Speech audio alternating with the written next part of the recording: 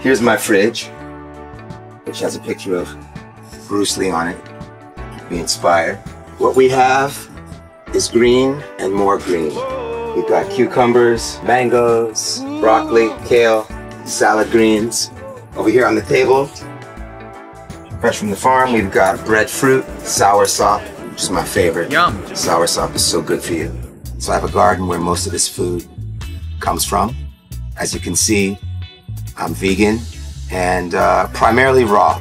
I'm very careful about what I put into my body and how I take care of my body. So it's a combination of eating all of these things that I've shown you and working out and keeping my muscles and my joints in shape so that I can do what I do, which is get up on stage and play music and have a body that feels free so that I can express myself.